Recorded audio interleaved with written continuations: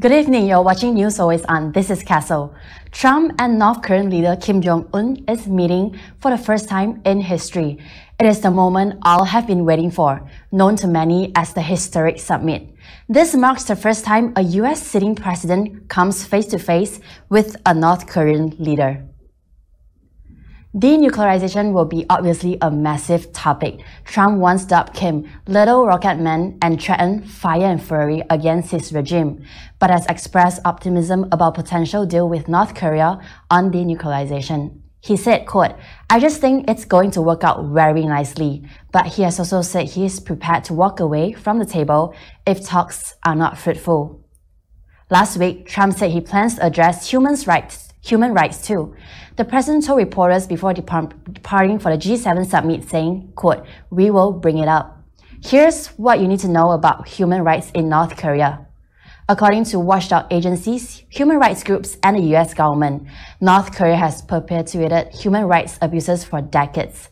A 2014 report from United Nations Human Rights Council Commission found that the authoritarian regime has committed systematic, widespread, and gross human rights violations, including arbitrary detention, torture, executions, and enforced disappearance to political prison camps, violation of the freedom of thought, expression, and religion, and discrimination on the basis of state-assigned social class, gender, and disability.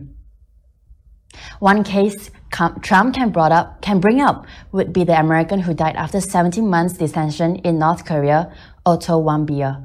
Over the weekend, Vice President Mike Pence said he had spoken with Warmbier's father recently and that Trump was going into the summit with the family of Otto Warmbier on his heart. And if you're wondering who's going to be at the summit other than Mr. Trump and Mr. Kim, here are the lists from NPR News. Let's begin with the Secretary of State, Mike Pompeo. Pompeo was a Kansas congressman and harsh critic of the Obama administration's nuclear deal with Iran. He has played a key role in setting the stage for Trump's meeting with Kim Jong Un when he traveled twice to Pyongyang to pave his way for this summit. Once as CIA director and soon after he was confirmed as Secretary of State, both times meeting with Kim.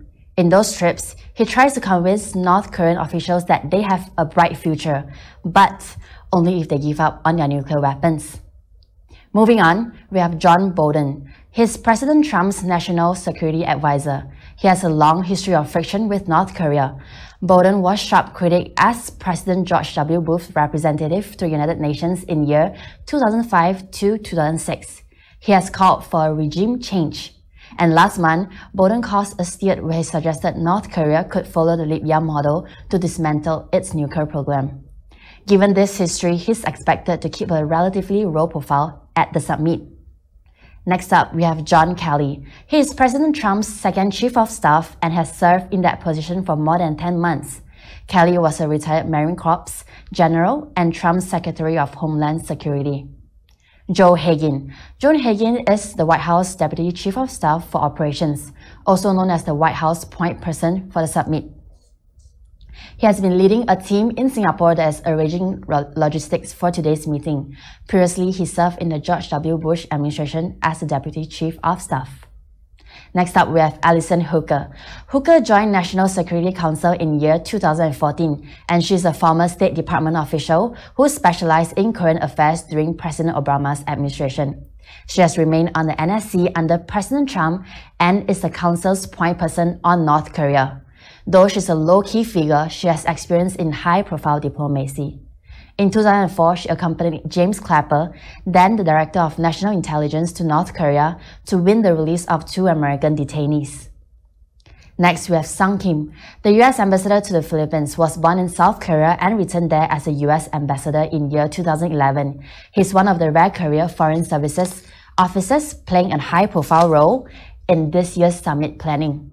Kim avoids the limelight and has been quietly negotiating the agenda for the summit with the North Korean delegation in the demilitarized zone, trying to iron out what sort of commitments North Korea is ready to make on denuclearization and what steps the US might take toward formally ending the Korean War.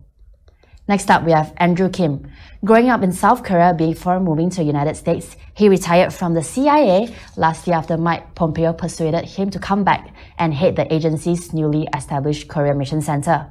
Since then, Kim has been a high-profile presence in US-North Korea context. He traveled with Pompeo twice for meetings in North Korea with Kim Jong Un. And then we have Lee Hsien Loong. He's Singapore's Prime Minister since 2004. He's the son of the founding father of modern Singapore, Lee Kuan Yew, who is also the man credited with making an economic powerhouse. The younger Lee was educated at Britain's University of Cambridge and Harvard University.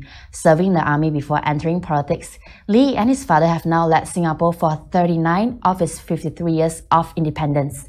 The city-state is extremely prosperous and politically stable, but faces criticisms for its strict laws, limited press freedom, and extended political control by one family. Ri Yong-ho. Ri Yong-ho, often referred to as soft-spoken and polite, Ri is North Korea's foreign minister and longtime negotiator. He made waves last fall when he called President Trump, quote, President Evil, at the UN General Assembly last fall, also threatening to test a hydrogen bomb above the Pacific. Moving on, we have Kim Yong-chol, a regime insider. He's the vice chair of North Korea's ruling Workers' Party and the country's former spy chief. He is also considered Kim Jong Un's right-hand man. He served all three generations of the ruling Kim dynasty and has involved in key negotiations with South Korea. Because of his suspected involvement in the 2010 torpedoing of a South Korean naval vessel and the 2014 hacking against Sony, Kim is sanctioned by the United States. However, he received a waiver to visit the White House to meet with President Trump in the run-up to the Singapore summit. And finally, the last person to be in summit in Singapore today is Koi Sun-hyo. She is the North Korea's Vice Minister of Foreign Affairs and the point person on North Korea's relations with the United States. As an experienced diplomat and former English language interpreter, she was involved in the six-party talks and other high-level North Korean diplomacy with the US, including in year 2009 when former President Bill Clinton visited North Korea. Last month, she called Vice President Pence a political dummy. Phew, that was indeed a long list. Now, up next, we'll take a look at the schedule from today from the White House. Right now, it's 8:49. Looks like we are about 10 minutes away, according to the schedule from White House, from the big moment where Mr. Trump and Mr. Kim will be greeting each other. At 9:15 local time in the morning, both of the leaders will be expected to participate in a one-on-one bilateral meeting till 11:30 a.m., followed by that, they will have a working lunch. Looks like that's all the time we have for now. For more on this, stay tuned to our channel and don't forget to click the subscribe button. For news always on, I'm Castle and I'll see you later.